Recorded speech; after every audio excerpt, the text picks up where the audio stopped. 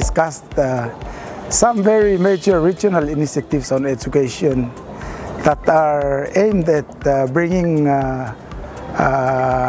improved learning outcomes for our students.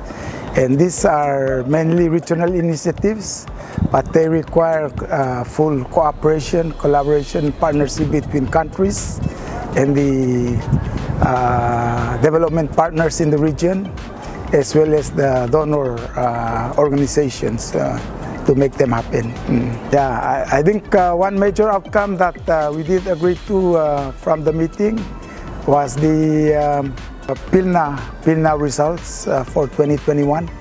ICAP has proposed some improvement in reporting the results.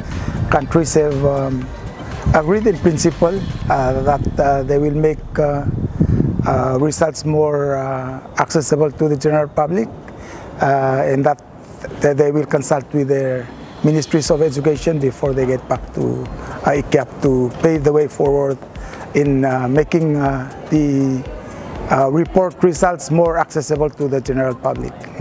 Well, among all the regional organizations, I think my experience with ICAP is that, ICAP specializes in working with people on the ground to improve what we are trying to achieve in our own countries in terms of curriculum, instructional delivery, student assessment, even school leadership.